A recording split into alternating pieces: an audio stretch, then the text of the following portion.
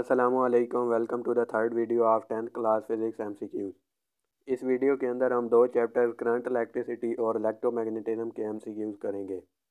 Current electricity में पहला MCQ है हमारे पास, an electric current in conductor is due to the flow of. Conductor के अंदर करंट किसकी वजह से फ़्लो करता है? पॉजिटिव आयंस की वजह से, नेगेटिव आयंस की वजह से, पॉजिटिव चार्जेस की वजह से या फ्री इलेक्ट्रॉन्स की वजह से। तो कंडक्टर के अंदर फ्री इलेक्ट्रॉन्स की वजह से करंट फ़्लो करता है। पॉजिटिव और नेगेटिव आयंस की वजह से इलेक्ट्रोलाइट्स के अंदर करंट फ्लो करता है। और जो सेमीकंडक्टर्स होते हैं उनके अंदर इलेक्ट्रॉन्स और होल्स की वजह से। Number 2, what is the voltage across a 6 ohm resistor when 3 ampere of current passes through it. इस न्यूमेरिकल के अंदर हमें रेजिस्टेंस दी गई है 6 ओम, इसके अलावा करंट दिया गया है 3 एम्पेयर। तो हमने वोल्टेज यानी वी फाइंड करना है। ओम्स लॉ का फार्मूला है V is equal to IR।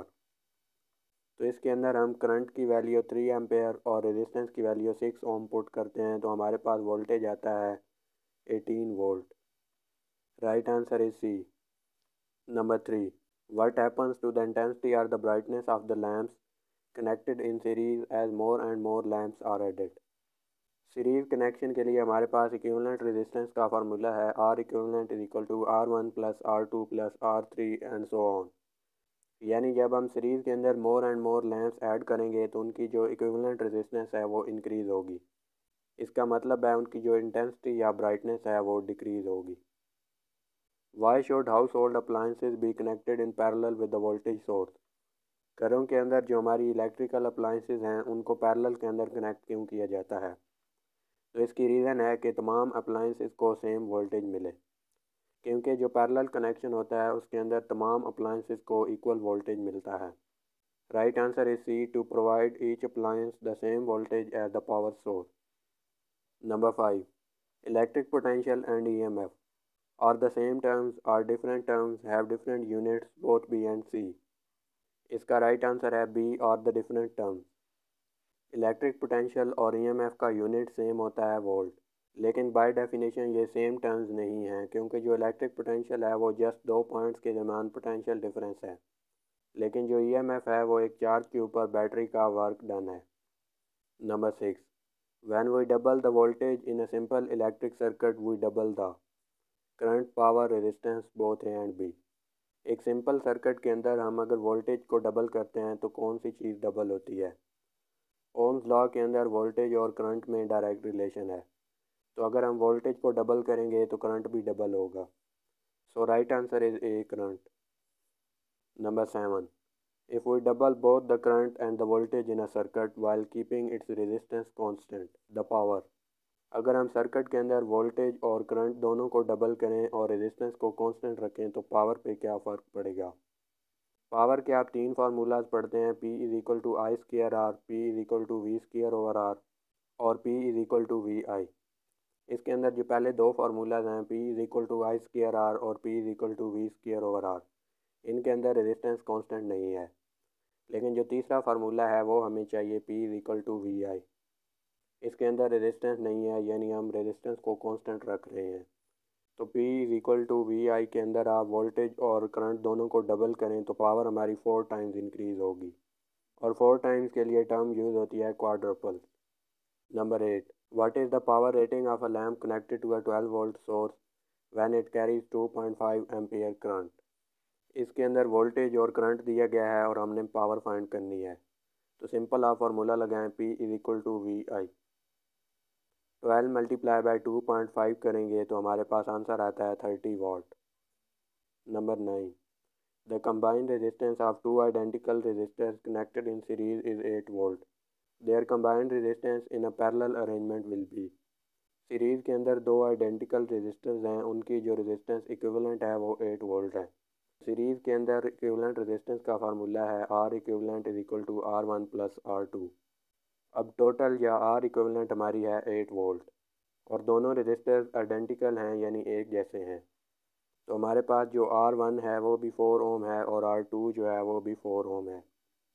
अब हमने कंबाइंड रेजिस्टेंस फाइंड करनी है पैरेलल अरेंजमेंट के अंदर। तो पैरेलल अरेंजमेंट के लिए R इक्विवेलेंट का फार्मूला है 1 over R equivalent is equal to 1 over R1 plus 1 over R2। अब इसमें राइट साइड पे हम R1 और R2 की जगह पे 4 वैल्यू पुट करेंगे। इसको सॉल्व करके जब हम R इक्विवेलेंट की वैल्यू निकालते हैं तो वो आती है 2 ओम।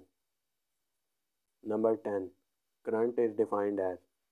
करंट का फार्मूला है I is equal to Q/T, rate of flow of charge through a conductor. Right answer is C। इसके बाद चैप्टर है हमारे पास electromagnetism. MCQ number 1 is which statement is true about the magnetic poles. Unlike poles repel. जो like poles होते हैं वो एक दूसरे को रिपेल करते हैं और अनलाइक पोल्स एक दूसरे को अट्रैक्ट करते हैं। तो ये ऑप्शन हमारा रॉन्ग है। लाइक पोल्स अट्रैक्ट, ये भी रॉन्ग है क्योंकि लाइक पोल्स एक दूसरे को रिपेल करते हैं।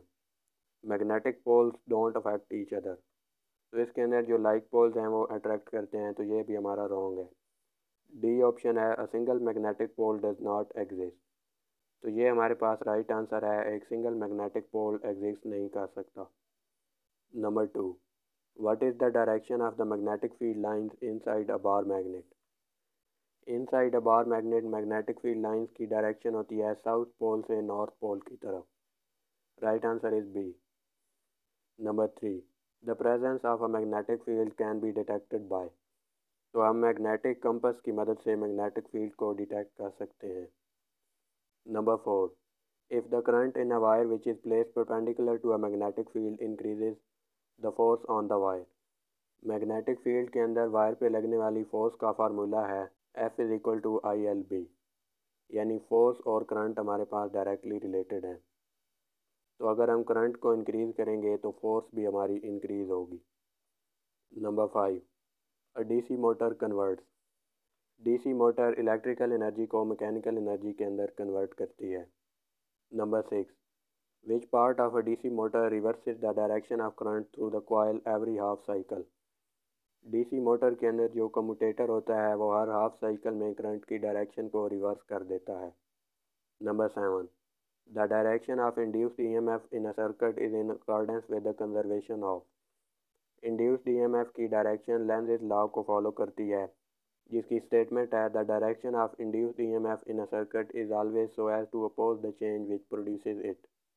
और ये law of conservation of energy से रिलेट करता है, यानी एनर्जी को ना तो क्रिएट किया जा सकता है और ना ही डिस्ट्रॉय, लेकिन इसको एक फॉर्म से दूसरी फॉर्म में चेंज किया जा सकता है। Number 8, the step of transformer increases the input current. Transformer कभी भी करंट को इंक्रीज या डिक्रीज नहीं करता।